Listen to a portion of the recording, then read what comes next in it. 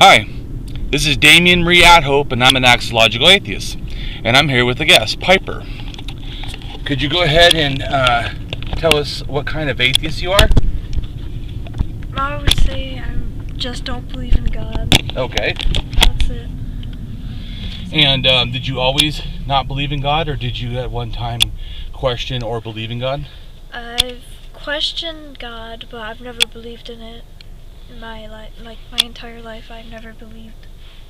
But there was one point that I thought I had to, because my cousins and my family members were all Christians, and I thought I had to believe in it, but I was like I couldn't because I didn't know what it was, and so it was a question, but I never believed.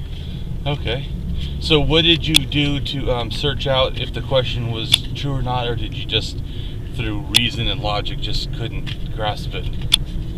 Or did you go and try to look into it? I would say the second. I tried reasoning.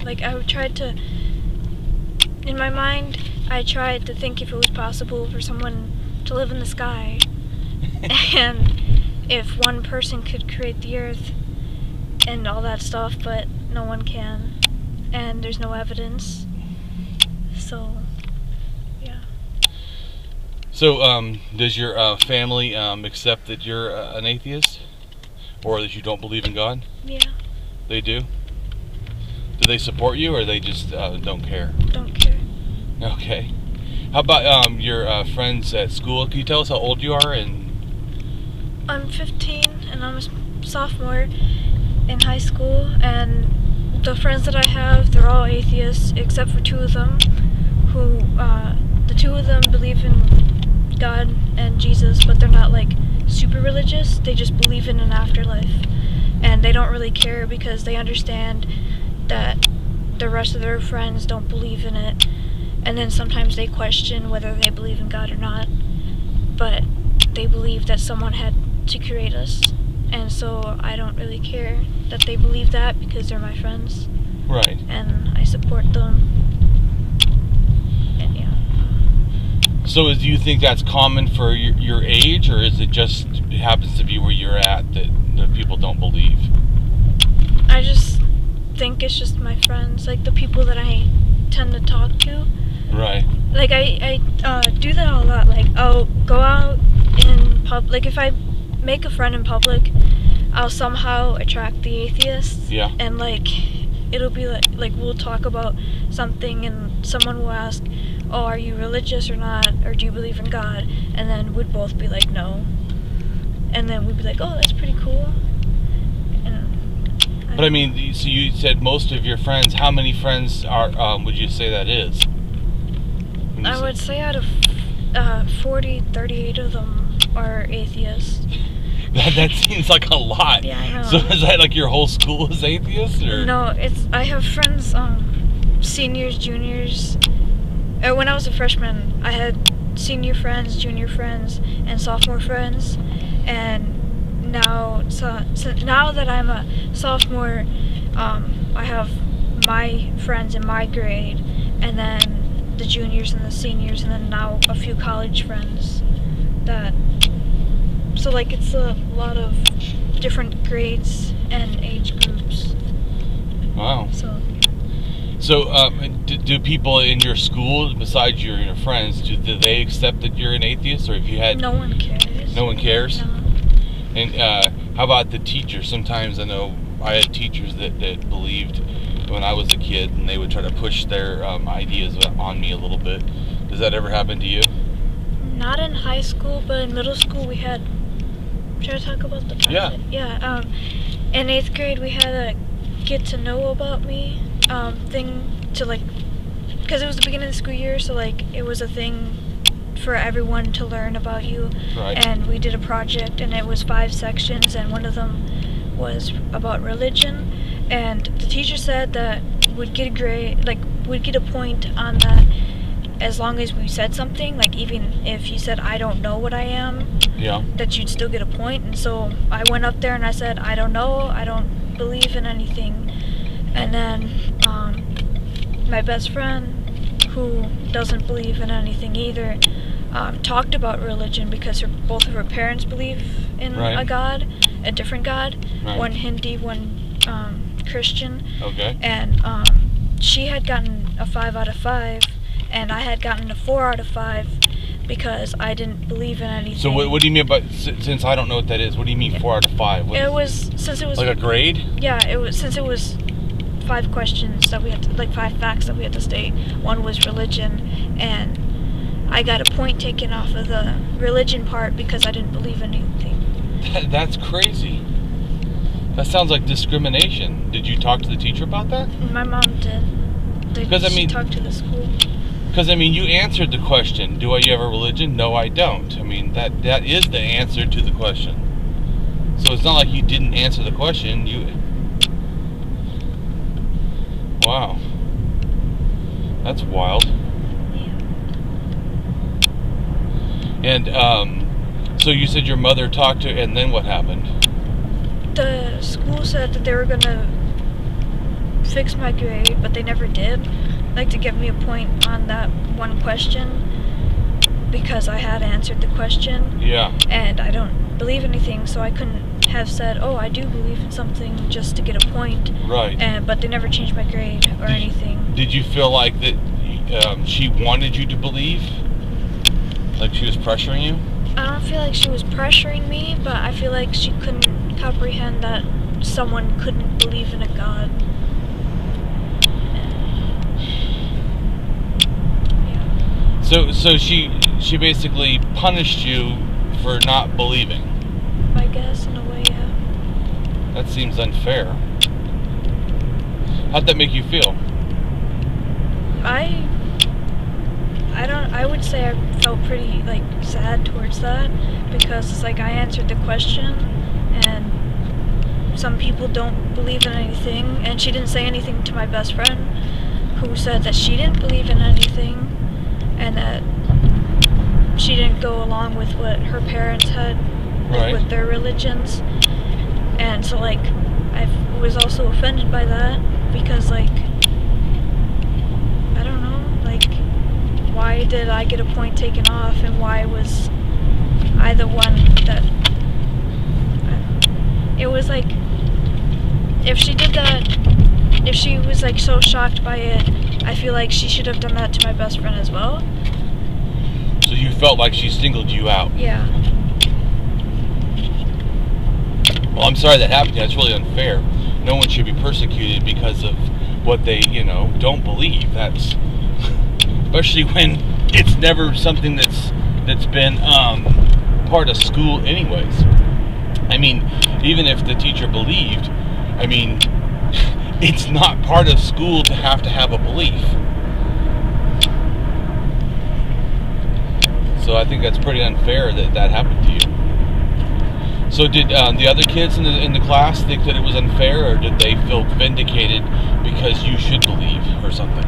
One of my other best friends at the time was like, he stood up for me and was like, that's pretty cool that you don't believe in a god. I don't think I believe in a god either, but I didn't know, like, he was unsure if he had to, because his parents were Christian and everything, and then he started questioning himself, and then pretty soon after that he was like, well, since others don't believe in a god, I don't have to. And he was like, I don't have to be forced to believe in something I don't want to. Right. And so, like, that helped him. And then his other best friend in that class was like, that's pretty cool, I support you, but he was like, I still believe in God, but, like, that's pretty cool that you are happy now. Right. And the other students, I believe, felt unfair. Like, did anyone say anything to you? Unfair for me. Like, the class, like, some of the kids didn't care or didn't say anything because they were huge Christians, like the teacher. Right. But the other kids were just like, that's pretty cool. It's pretty cool that happened to you? Like, no, like, that's pretty cool that someone doesn't believe in God. Right. Well, I think it's pretty good that you have that opinion, at 15. I didn't stop believing in God until I was 39. you got it one up on me. But I was raised religious, and you weren't raised religious, right? Yeah, I think that's different. So, do you want to get involved in the atheist, stuff like movement, or do you plan on doing anything, or are you just gonna live your life and don't care? Just live my life. I don't really care. So, if you are you on any atheist pages or? On Swift and Craft. Okay. And those are what? Atheist groups. Atheists, like what, meetup groups? Yeah. Okay. And you've gone to those before? Yeah. With my mom. With your mom? Yeah. So, how did they treat you at those groups? Do you think they treat you fairly? Yeah. I would say they do. Has anyone ever said anything about you being young? Some people came up to me and said, "You're so young," because most of them were also Christians. Yeah. Before they started to think for themselves and choose to not believe in a God, because they were like, well, he might not be real, so they chose atheism. And I don't know what his name was, but this guy thought it was pretty cool, because he was like, I forgot how old he said, but he was pretty old when he stopped believing. Right. And he was like, "You're really young," and I don't know. He was just impressed by it. Well, I'm impressed that you're that young and you understand. I wish I would have been like that.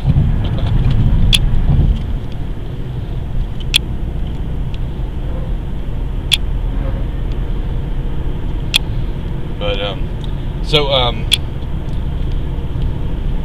do you feel like you're going to be telling people in your life in the future, like, if you have children, are you going to raise them as atheists or just non-religious?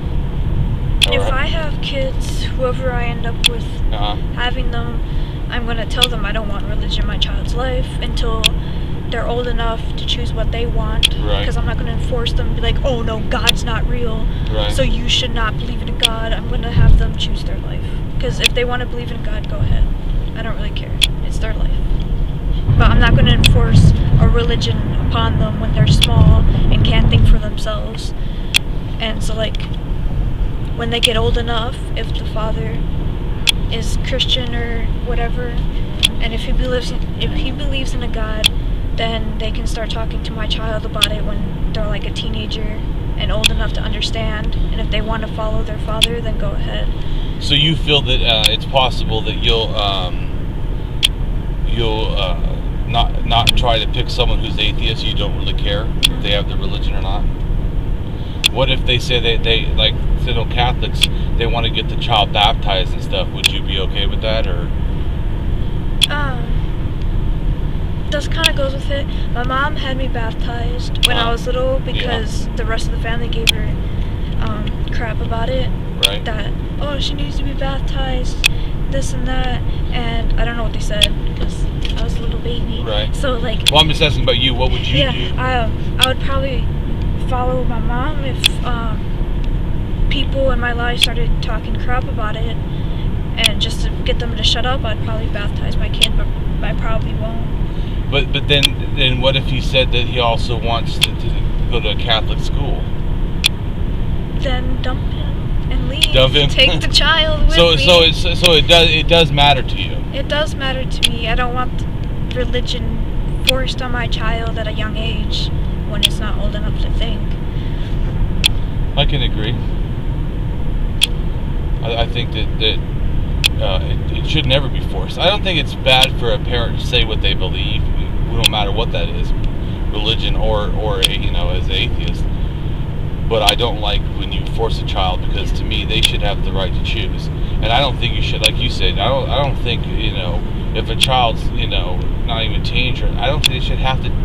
Like, it's so crazy when the kids, like, because I worked before at a youth thing in California, and there was Catholic kids that were like I don't know, maybe like 5, 6 years old, and they're saying, my religion is, Catholicism. I'm like, you don't even know what that means. You're not old enough to actually make that decision. My cousin, before she went to school, my cousin put her kids in school at a really, really young age, at 2. Yeah. And so 2, 3, 4. And my cousin, before that, she was really smart, and she was around 3 or 4 years old, and she knew about evolution and all this science stuff. Wow. And she didn't believe in a God then, but as soon as she started going to school, she went to a Catholic school, a private school, and so since it's a God environment, right?